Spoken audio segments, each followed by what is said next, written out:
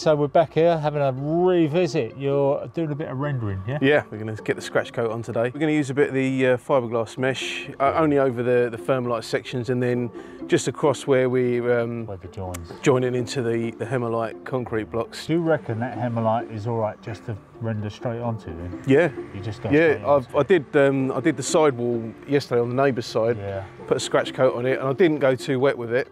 Yeah. It's a fairly, I'd say, sort of medium to wet mix, and it hung around for ages. So yeah. no problems. I've always thought it was all right, and some other guys say, oh no, you've got to give it a stipple coat first or whatever, but no, I've always gone straight on with it. Well, it's the quality block work I'm going straight onto, you see. So. Yeah, some people say you should have raked out the joints. Having said that, by the way, this comment we got from Stuart Nagel about the you should have taken that off by hand rather than use the power tool. That Thermalite block, having those little dents, that's a lovely key, isn't it? Oh yeah, so, you got some nice thanks, thick bits. Stuart. That's another one in your grumpy box. Just keep them coming, mate, because we love to see just what you can find that's wrong with the world, and I bet you go through your day doing that. Keeps us on our toes, doesn't it? Yeah, it spreads love and happiness. But let's go around and have a look at your other side then, shall we? Yeah. In the neighbours. Oh yeah, that's nice. Lovely. I'll tell you what, mate, you like to do it neat, don't you? Yeah, I love it. I mean, bloody hell, look at that. I almost put a level on my scratch cone. Well, you know what? It's almost a finish in itself, isn't it, that scratch coat? You know, you see that in Spain and places, don't you? They go, oh yeah, it looks like there's no cement in that, doesn't it? It does. It's the lovely Westrum sand. I love it. Beautiful. I had a bit of trouble finding it this week, in fact. Everywhere local is only supplying Leighton Buzzard at the moment. Oh really? Either that or Sandgate. Which has got a few little stones in it. Yeah, Leighton Buzzard is almost like spreading pebble dash straight on the wall sometimes. Yeah. Well, in this case, it wouldn't have harmed you, would it? But as you're going on with pebble dash, well, yeah, on this wall it's okay, but around the front we've got the cement flat banding around the windows and all around that, so it could have caused a problem. So what's that mix? That's you've gone straight on the block. 4 and 1. I didn't go too wet with it. It hung around. It's not hot, is it? At the moment, no. I've got a fair bit of waterproofing. I like to put more waterproofer in the scratch. It hangs around a little bit longer. Yeah. You know. Talk to plasterers. The reason they want to use waterproofer is because it helps them. It helps the mix hang around.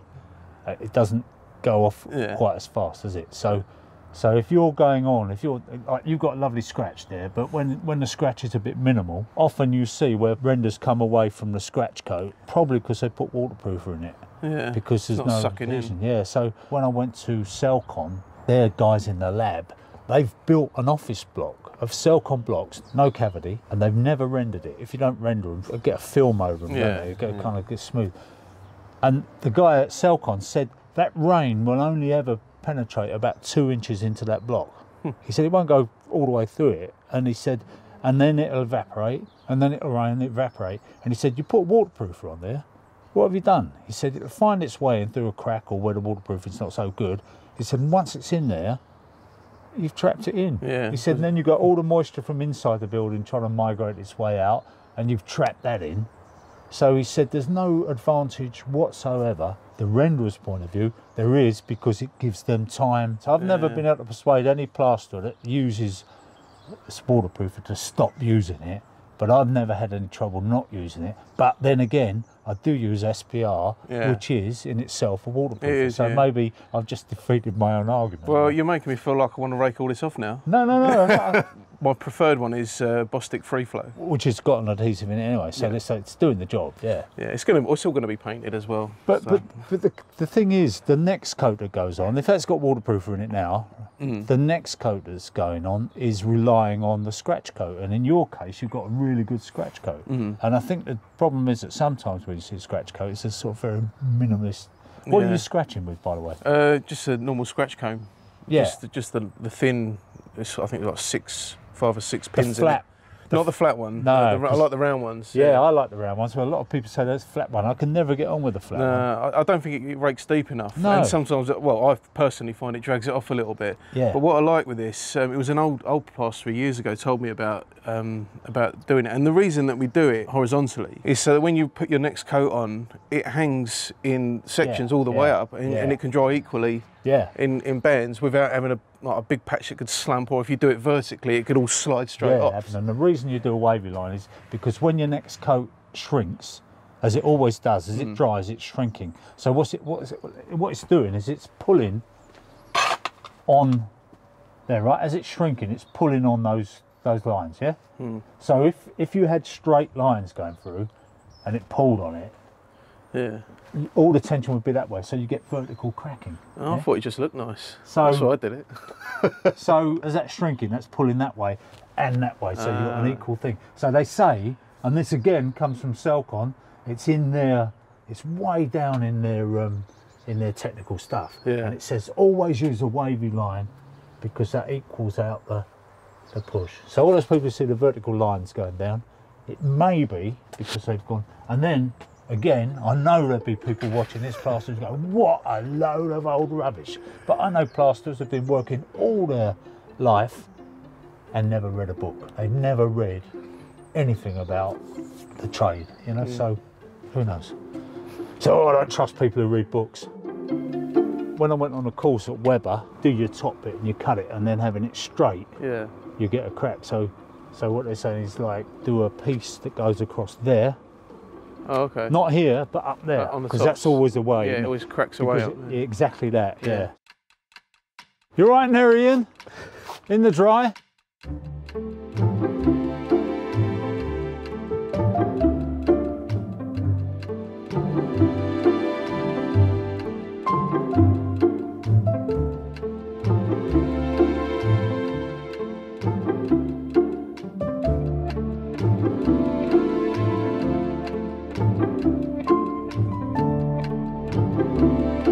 Earlier on today, I gave all this Thermalite stuff a coat of SBR. Well, I made an SBR slurry, 5 litres of SBR, 10k of cement, chucked a little bit of sand in as well, just to give it a little bit more grip. Dampened the walls down first, that's a must. You can't just paint it directly onto the Thermalite, it's got to be damp. So we're now ready for rendering, or for the scratch coat. I gave a little test patch about 5-10 minutes ago, quite soggy, which you wouldn't have if you went straight onto Thermalite. Even wetting it down with a hose and putting the render on, you wouldn't be wet like that still. We're going to get a bit on, starting at the top and working down, and we're going to be putting some mesh in it as well to hold it all together and prevent any cracking.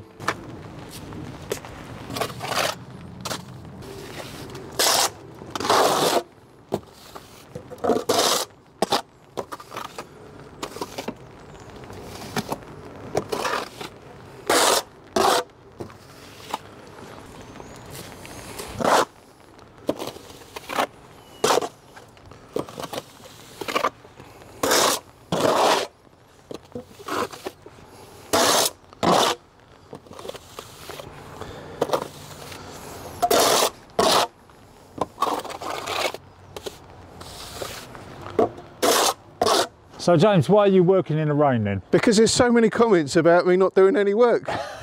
So I thought, for the sake of those people, I'm going to stand in the rain and do something for a change. Why not, instead of drinking tea and chatting? Well, I've got to tell you, James, my experience of YouTube viewers and comments is you'll never make them all happy. I doubt that Whatever very you do. much, yeah. There'll still be people bitching and moaning, saying, why is he rendering in the rain? Oh, we've got a Actually, nice you've big got such a good overhang here. overhang here. You're not going to get that washing off, are you? Nah, so it's a nice, it's only a scratch, so, Yeah. and to be honest, on this section as well, I'm going to scratch it, or I'm going to get this mesh in. Yeah. I'm only going to work about a square metre at a time. I can get the mesh in nicely, and then I'll probably do another float over the top of it before the top coat, Yeah. because it's a little bit bumpy, Yeah. because somebody took it off with a mechanical drill, didn't they? That's good. It's fine. But yeah, we're going to And wrap that's this your around the alkali corner. resistant fiberglass mesh, which you just push in. It's lovely.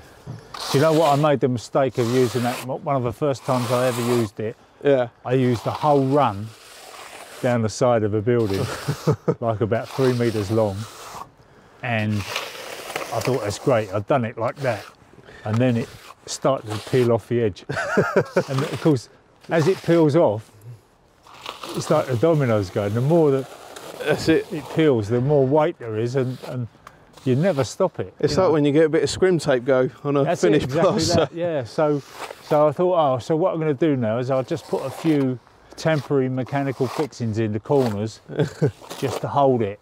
But I think your idea of cutting it off into metre strips is better, really. Yeah, I've also got to be wary of where the edges of my thing are, because you need to lap it 50 mil. Yeah. As a minimum. But we get a nice bit over the top, put a bit of scratch in it.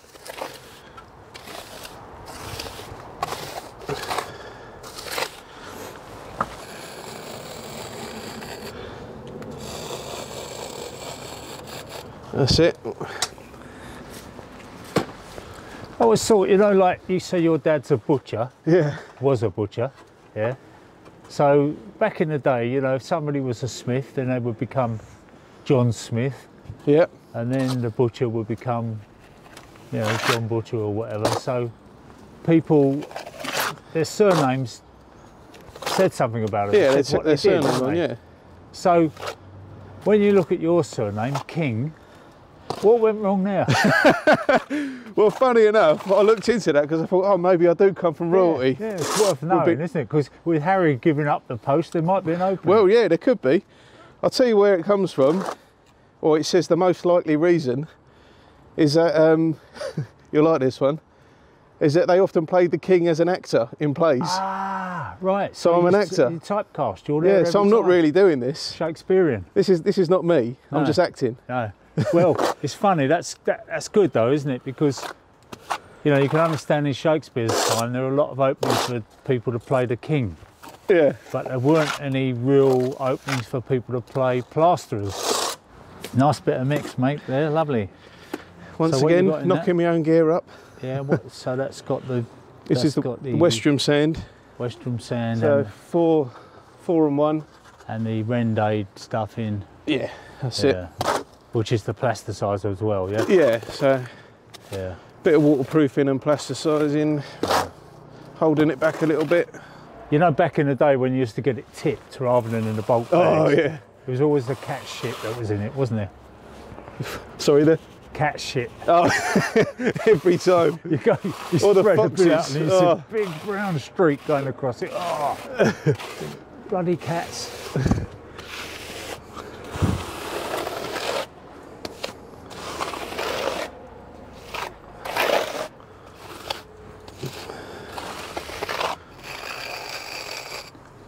So, are you using beads or not? You won't use them. I on will be. You will be.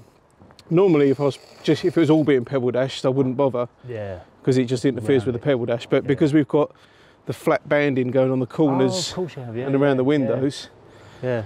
we've got to get all I was that set forgetting up. that. That's why I was asking about the beads, but yeah. Yeah. So if you just pebble dashing, you'd round the corners. Yeah, and just fill it just up go, with, yeah, and yeah. it's the best finish really, yeah, because you can get pebbles all sticking on the. Otherwise, you've got a nice straight edge, yeah. It and doesn't then all rough pebble dashing. It doesn't look really right, no. look very good. So last time I was here, you were doing the multi-point locking on That's this. right, yeah. How did that work out for you in the end? Yeah, it worked out really well actually. Obviously, you saw it all fitted and into Yeah, the door. that's right, Before, yeah. before I put the handles on, Yeah, I rehung the door back into position, and I got all of the keeps set up. 5 Yeah. of them, top, Yeah. bottom, and then 3 up the middle. Yeah, and it works really well actually. With this door, it's got like a draft excluder to be fitted. yeah, But yeah. of course, you know, it's not. We haven't finished painting it yet, so I didn't want to put the draft excluder in now, otherwise, and then try and paint around it. Yeah. So what I've done, I always keep a bit of this stuff. Oh, okay. This Schlegel. Legal schlegel. Yeah. So I just cut bits off, and I just put them at the locking points on the hinge side, at the head, just so I know what the actual Yeah. when it is finished and all fitted. Yeah. That I know that's the gap Yeah, I'm going to need. yeah. So I can make all the adjustments for the keeps and everything else now, and then when we come to paint, we can whip all these temporary pieces out, get it all fully painted up, and then fit the final one in with no paint marks on Yeah. it. So these keeps have got adjustments, screw adjustments on them, Yeah, haven't they have So actually. Yeah, so they're all really. you can fine tune it really. Yeah, and in fact, they've even got a little mark on the centre of each one, which Oh, shows you the that's nice. centre. Brilliant. So I could measure straight off the edge of the frame. Yeah. That to- is a nice idea, isn't it? Because Yeah. very often they can be a little bit really guesswork, and you'll Yeah, if you're trying open, to close, measure off. adjust, and trial and error. So, No, that's good, mate. So that's a pretty strong door, really. I mean, nothing is impregnable, but that's they'll give it a good you've go done and your get best. through it. Yeah. Yeah, and I think one other little tip that I like to do actually, Yeah. I don't know if you notice, I've not used the black screws in the hinges. I've only put a couple in, Yeah. but because it's going to come on and off a few times. Oh, for okay. It starts to adjustments. wear the coating. Exactly. So I leave the black screws or brass or whatever you're using, because they're often not the greatest quality. No. I leave them right till the end until the final fit. Then I'll put all them screws in. They're not all sheared up. They're not all spun out the middles. They're nice and black or brass or whatever colour they are. And everything looks pristine. Yeah, it's just a nice little finish. Gotcha. It helps you along the way. Yeah. Nice. Very good. But hit the hinge bolts top and bottom. Yep, hinge bolts. There you go. So yeah. So we've got the whole locking system. I can see on the. Go on. You might as well do it. Right, Show it to us. Outside is, whilst it's out of the frame. So we. Put the wood in the hole, as they say. That's it.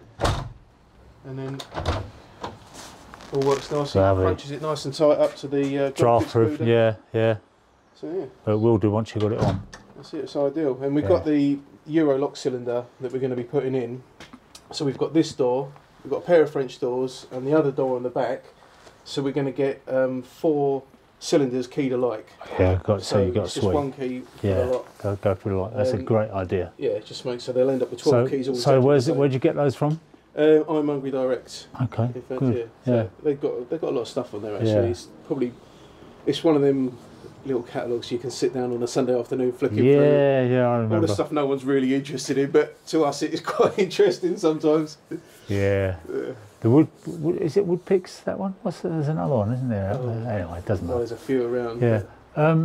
Over the top here. What's? This is you just left the space or an what? air gap. Yeah. Yeah, ventilation. I like a trickle vent. Yeah. That's good.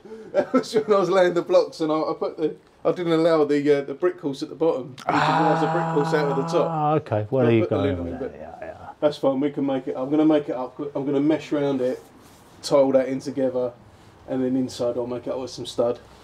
Yeah, that's all you need, isn't it? Once it's all boarded through and plastered. No, it'll be yeah, fine. no. I do that sometimes, funnily enough, because it's sometimes critical. You think, I'll just go course with the lintel, and then if it's rendered, it doesn't matter, does it? Yeah. You'll bring it down and sort it out. Different story if it's soldier course. Yeah. Sorry to point that out, mate. That's all right. We all make mistakes. No, I don't mind that's admitting not a mine. mistake, mate. That's allowing for Well, it was for these cables to pass through temporarily. That's why. future proofing.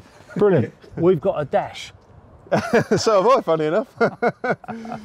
Now, I'll come back and see you when you're chucking the stuff on. Yeah. Have you got a Harling trail? No, just use my hands. Just use hand, Yeah. right? Yeah. It's good for cutting your nails down. Yeah. Okay, all right. Well, hopefully, give us a bell. We'll come back and Yeah. see you. Yeah, Yeah, no Lovely. problem. Thanks, mate. All right, mate. Cheers. See you later. All the best.